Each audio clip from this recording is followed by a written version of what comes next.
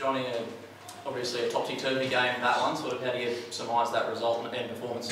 I think I mentioned in the post-game interview that I thought first half we were the better team. We created 2-3 really good opportunities, like clear opportunities that we should have been a couple of goals up.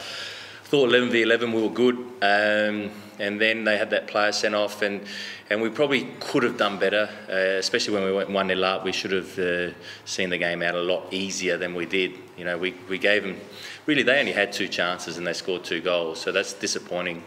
From our side, we could have defended that better, but in terms of creating chances, you know, we created enough chances probably to win 3 football games. So that's the disappointing thing, but we still got something out of the game. You know, the boys kept on going right to the end, and that's a positive.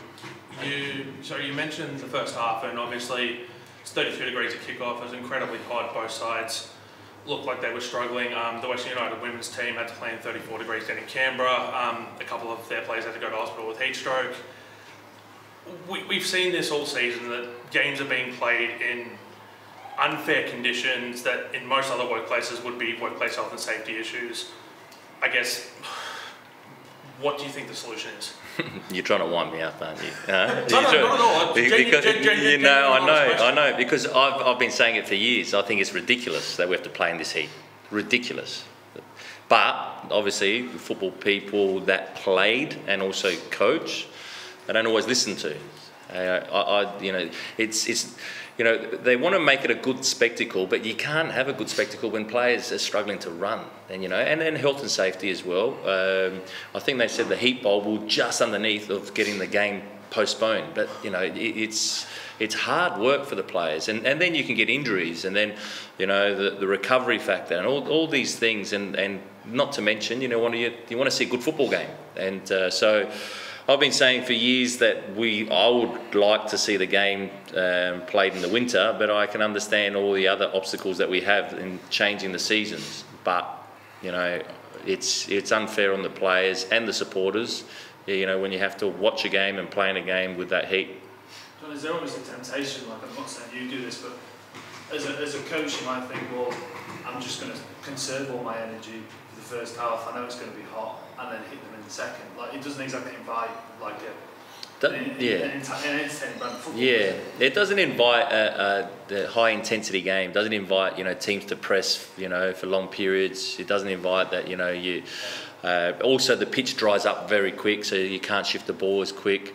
You know, we knew that our subs will make an important impact. You know, that was always planned before the game. You're hoping that players will be able to get through the game as much as possible.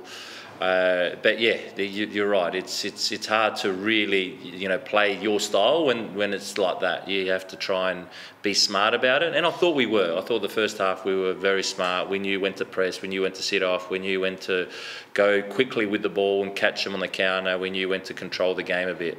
You know, maybe that's probably why when we went against 10 men in the second half, we were a bit fatigued, and you know, we didn't do it as well. But in saying that, you know, we still had the opportunities to win.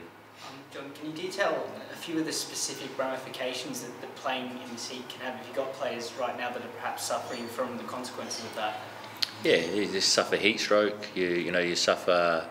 You know, especially, you know, some of the older players can suffer, you know, muscle injuries because they're dehydrated. You know, there's all sorts of things that you suffer from when you play in this heat. You know, we try and prepare them as much as possible. Not easy in Melbourne because you don't really train in the heat in Melbourne. So this is a big shock for a lot of our players because you know, I've been training in like 18, 19 degrees. You know, a couple of days in Melbourne it might get to 40 degrees, but you know, then we train a little bit earlier. So we try to avoid the real heat. So it's hard for the players to get their body accustomed to it and acclimatised to it. So, but we've got another game next week at 3 o'clock on Sunday. I'm praying that it's not going to be this hot. But if it is, we just have to deal with it because it's not going to change at the moment.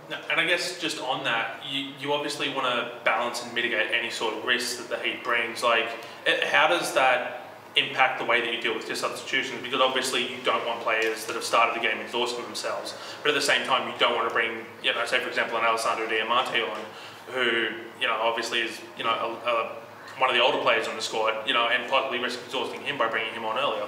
Yeah, that's the thing that you have to rotate players. There's last week we played in Tasmania, which was very taxing, and quite a few players were cramping. Dylan Parice had a bad, severe cramp. So you see the heat, and you have to think about when can you put him on? When can he start? Can he not start? Especially those wide players and those midfielders. They do a lot of running and a lot of high speed running. You just have to be aware and try and change when you can and deal with it as best as possible.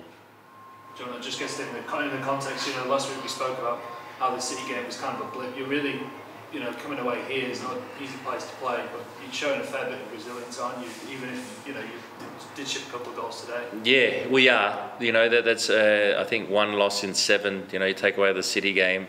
The disappointing thing is we believe and felt that we could have and should have won that game, but you're right that we're getting back to being a team that can really compete and win games of football, and we didn't allow them too many chances, to be fair. So our overall structure was good defensively, and then going forward we created enough. So we're getting better.